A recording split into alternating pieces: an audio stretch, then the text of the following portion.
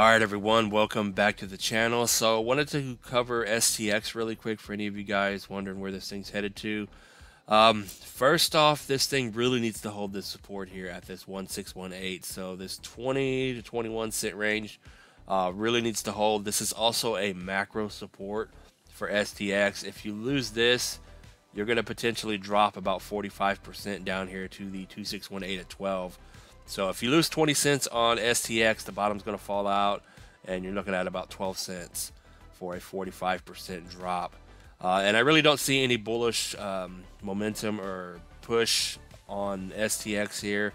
You do have a little bit of a bullish cross on the MACD down here, but the fact that you're below the zero line here and you're in a massive downtrend, I wouldn't put any weight on that cross there. You're also curled down and below the 50 on the RSI. So like I said, there's no momentum to the upside at all. And you're also getting stuck at the moving averages. So the first price to beat on STX here is going to be about 22 cents for a 4% move. And then up here about 25 cents for about a 12% move. So watch 22 to 25 cents to break. And then you'll have a shot to come back up here to this resistance. Or this support turn resistance rather at about 30 cents for about a 40% move higher. So you need to break 22 to 25 cents for a move higher up to 30, and you really need to hold this 20 cent area or you're going to fall down to about 12 on STX.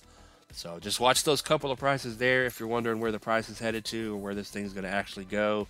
It looks like to me that there's just too much pressure on this support here and it's going to break soon, and you're going to be looking at lower price targets.